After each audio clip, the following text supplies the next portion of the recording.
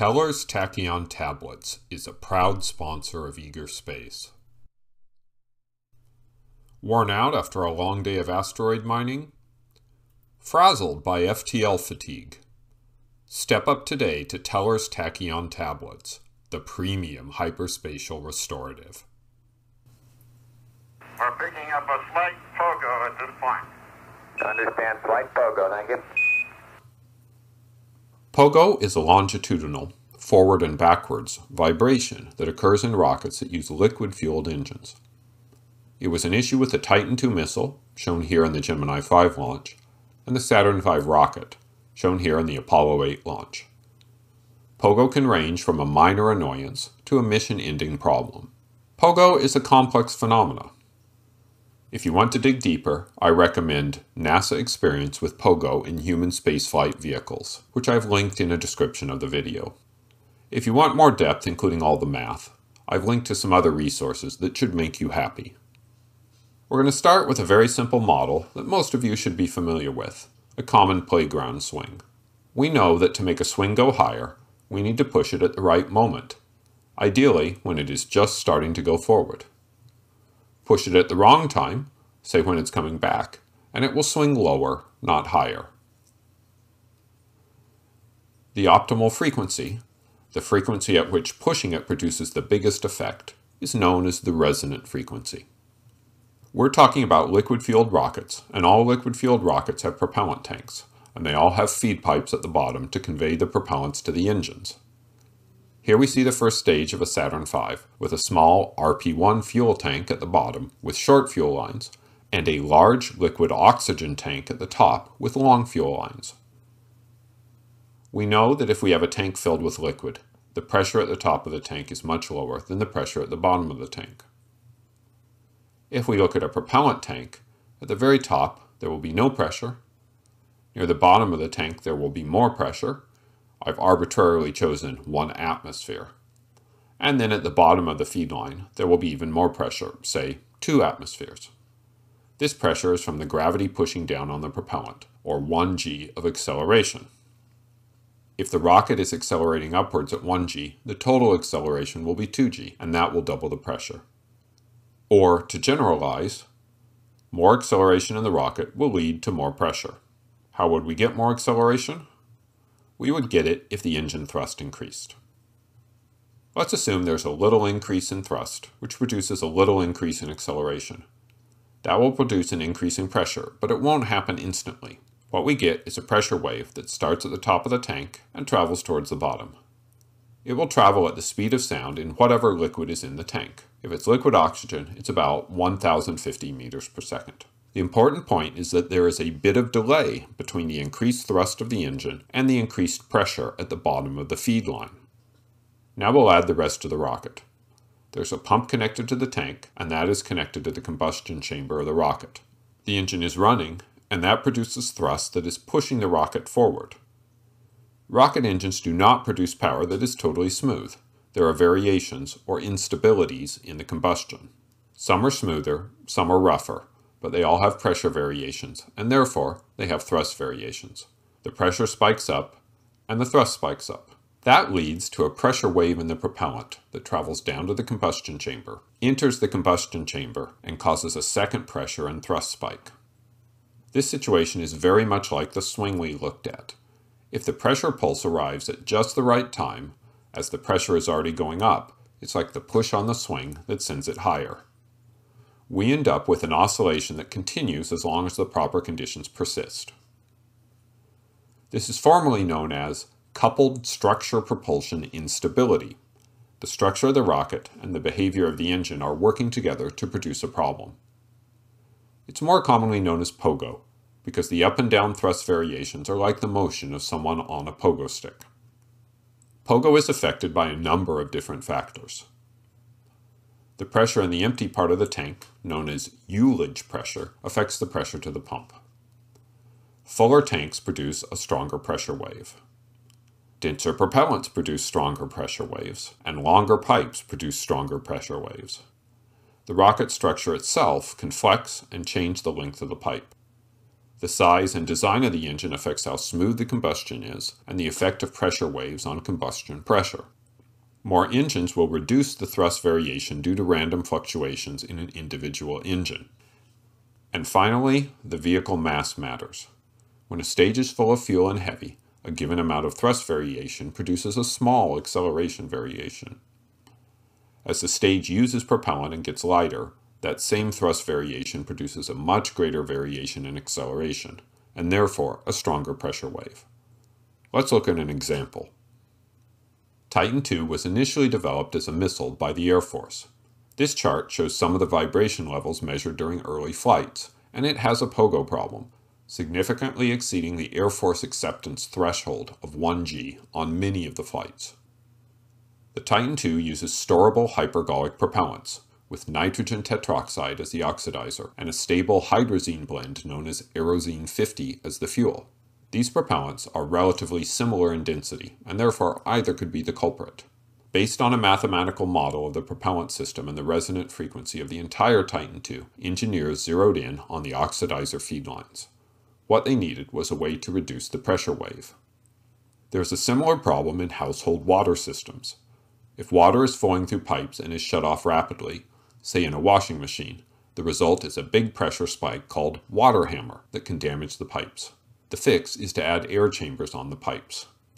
For the Titan II, they installed a standpipe near the oxidizer pump, a short piece of vertical pipe with a closed end. During fueling, the standpipe would be filled with oxidizer, except for a small space filled with inert gas, nitrogen in this case. When a pressure wave comes down the feed pipe, it normally went straight into the pump.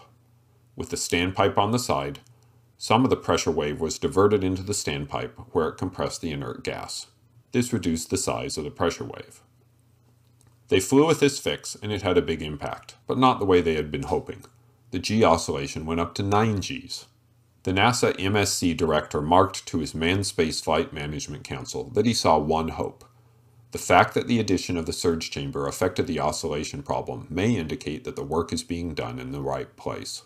Pogo was not well understood in the early 1960s, and the analysis tools available were quite primitive. Further analysis pointed the finger at cavitation in the turbopumps. Cavitation occurs when the pressure exceeds the vapor pressure of the liquid and bubbles form. These bubbles change the frequencies in the calculations, and new calculations showed that it was the fuel feed lines that were more problematic. The next series of flights flew without the oxidizer standpoint and replaced steel feed lines with aluminum. That produced this series of results, which was good enough for the Air Force. But not quite low enough for NASA. Their goal was 1/4 G. NASA had done considerable testing in the centrifuge to determine the effects of G loads on astronauts, and they had chosen the 1/4 G threshold based on those tests. More work needed to be done. NASA made a few phone calls and called in some favors, and the Air Force agreed to fund further development. They decided to install a fuel accumulator to reduce the pressure waves on the fuel feed lines, and a redesigned oxidizer standpipe based upon the updated analysis. Tests with that new configuration validated the theory, with the lowest Titan II vibration levels seen, and good enough for NASA's requirements. Performance during Gemini flights was mostly within the 1/4 G specification, with Gemini 5 as one outlier. Gemini 5 had a long hold before launch, after the nitrogen gas was introduced into the oxidizer standpipe. The nitrogen readily dissolved in the nitrogen tetroxide oxidizer, and most of the space at the top of the standpipe was instead filled with oxidizer. This same effect happens in residential plumbing air chambers. On to Apollo. On the second flight of the Saturn V, there was significant Pogo during the first stage segment. This is a good illustration of how a vehicle may be stable during part of the flight, but as vehicle mass goes down, Pogo may show up. At the start of Pogo, the acceleration is changing between roughly 2.5 and 3 Gs, and at the worst, it's between roughly 2.5 and 3.5 Gs. That's far above the NASA requirement for Gemini, and it was measured all the way at the Lunar Module Simulator, so it's representative of what the astronauts would feel on launch. Perplexingly, the first launch of the Saturn V did not have this issue, and NASA and the contractors had done considerable work to ensure the Saturn V would be Pogo-free. Deeper analysis using more data showed that the first stage was marginally stable. On the first launch, the conditions were just on the stable side, and on the second launch, on the unstable side. The problem was compounded by the huge F1 engines used on the Saturn V. They used very big combustion chambers and were inherently not as stable as smaller engines. This is one of the reasons that nobody builds engines this big. NASA addressed the Pogo problem with an accumulator on the liquid oxygen line. There was a big cavity pressurized with helium, and that served to damp down the pressure wave, and it fixed the first stage Pogo. Interestingly, the crewed flight of Apollo 8 exhibited an instance of Pogo on the second stage, with a very different cause. Most engines need to be able to rotate, or gimbal, to control the path of the rocket. That presents a problem. The engine needs to move without breaking the propellant lines that are attached to the stage. That is accomplished with a flexible duct with bellows that can extend, contract, and bend, and that accommodates the movement. The center J2 engine of the Saturn V second stage was mounted to a cross structure that was attached to the stage at the outer edges, but not in the middle. This design set the stage for a problem. Here we have the engine mounted to the crossbeam supported by the tank, with a flexible bellows in the middle. There would actually be two bellows, one for each propellant. Start the engine, and the thrust of the engine bends the crossbar up a bit, and that shortens the bellows. The reduced volume of the bellows increases the pressure of the propellants, and that results in more thrust in the engine, and that bends things up a little more. What happens next depends on a number of factors. Early in the flight of the stage, the engine just finds a stable spot and stays there. But as the fuel is burned off, conditions change. Let's say we get a little random spike in thrust that bends the beam up even more. This beam really wants to unbend, so when the increased thrust goes away, it does that. That lengthens the bellows, the engine pressure drops, and the thrust drops. We are now set up in a pattern. Each time the thrust drops, the bellows lengthen, and that results in more thrust drop. This continues as the beam unbends and the thrust keeps dropping, perhaps with the beam bending in the opposite direction. We are now at the bottom position. The bellows have refilled, the engine is producing normal thrust, and the beam wants to bend forward again. The cycle repeats. This data is from Apollo 8. The top trace shows the effect on the Apollo command module of the Pogo. It was at 8 to 10 Hertz, so think of watching a movie in a theater with very good sound system, one that you feel. That's what the astronauts felt, but it was only about 1/10 of a G, so it was noticeable, but not significant. But remember that the engine was flexing the support beams up and down. The bottom trace shows the movement of the engine, and it was at 9 Gs, which was getting close to the structural limits at about 15 Gs. Here's a chart showing the acceleration of the center engine during 4 Apollo flights, 9, 10, 12, and 13. For the first 3 it was fine, within structural limits, and therefore deemed not to be a flight hazard. On Apollo 13, at about 160 seconds, the center engine experienced an acceleration of 34 Gs. The top of this chart is only 12 Gs, so it's really an unprecedented level of acceleration. The reduction in pressure when the engine flexed down was so significant that the engine thought it had run out of propellant and shut itself down, and that saved the vehicle from structural failure on the next cycle. The fix was pretty simple. Add an accumulator as was done on the first stage, but there was very little room. NASA ended up taking an existing part of the piping, drilling holes in it, and encasing it in a drum that was pressurized with helium. That was enough to fix the problem. On to the Space Shuttle. The Space Shuttle presented NASA with a significant problem with respect to Pogo. The traditional approach was to analyze the rocket structurally, but the shuttle is a very strange launcher. Not only does it have 4 separate parts, the orbiter, 2 boosters, and a huge external tank, both the payload mass and location differed from mission to mission. NASA created models, but that made the analysis very difficult. They also planned on flying crew on the first mission, and losing the crew or the orbiter would be very bad. They therefore decided to take a more proactive approach. Instead of the fly and fix approach used on Gemini and Apollo, they would do upfront analysis, design an engine that would be as Pogo-proof as possible, and validate it with testing that subjected the engine to pressure pulses. The engine used in the shuttle is the Space Shuttle Main Engine, or RS-25. This engine uses liquid hydrogen as a fuel and liquid oxygen as the oxidizer. These propellants are very different in density, with liquid oxygen 16 times denser than liquid hydrogen. That means that any pressure waves in the liquid hydrogen feed will be much smaller, and it turns out you can just ignore the hydrogen side. Like many engines, the RS-25 has high-pressure turbopumps to feed the fuel and oxidizer into the combustion chamber, but under testing, they found that these pumps would cavitate because of insufficient input pressure, which reduces pump efficiency and can damage the pump. To fix the problem, they added 2 low-pressure turbopumps to take the propellant from the tanks and raise its pressure high enough so the high-pressure pumps would not cavitate. This is one reason the RS-25 is so complex and so expensive. It has the systems of a normal rocket engine with 2 extra turbopumps grafted to the outside. The low-pressure turbopumps are fixed to the shuttle rather than attached to the rocket engine, so any pipes or ducts between them are connected with flexible bellows. The ones shown here connect the outputs of the low-pressure turbopumps to the inputs of the high-pressure turbopumps. These are just some of the big ones. There are flexible connections on every pipe that goes between the low-pressure side and the high-pressure side.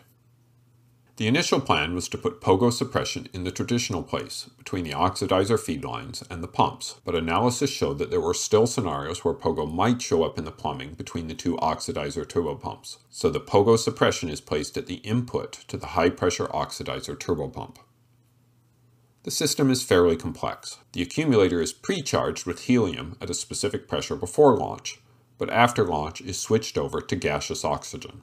Note the location of the accumulator in relation to the flexible bellows that connect the low-pressure and high-pressure turbopumps. NASA found that for the system to work as desired, the accumulator needed to be on the high-pressure side of the bellows. This is likely due to possible volume changes in the bellows part of the line causing issues, similar to the ones seen on the J2 engine of the Saturn V. Here we have a wonderful picture of the system. At the top, we have the low-pressure liquid oxygen coming from the low-pressure turbopump. It goes through 2 bellows that allow the engine to gimbal, heads down, and turns to head towards the inlet of the high-pressure liquid oxygen turbopump. Directly before the input to the turbopump is the Pogo accumulator, as indicated by the helpful Aerojet Rocketdyne employee. Note that the accumulator is as close as possible to the high-pressure turbopump. With this system, Shuttle did not have Pogo issues. What about other rockets? There aren't a lot of details available, other than mention that Ariane, Atlas V, Delta IV, and Falcon 9 all use anti-Pogo measures. What about Starship and Super Heavy? Super Heavy has the advantage of having a lot of engines, so many that instabilities might not be a problem on ascent, though it will use a small number of engines to land. Starship is likely in a similar situation. My guess is that SpaceX is probably using Pogo control techniques, either traditional ones or active controls. If you enjoyed this video, please listen to Just Another Day by Oingo Boingo, or buy yourself a Slinky.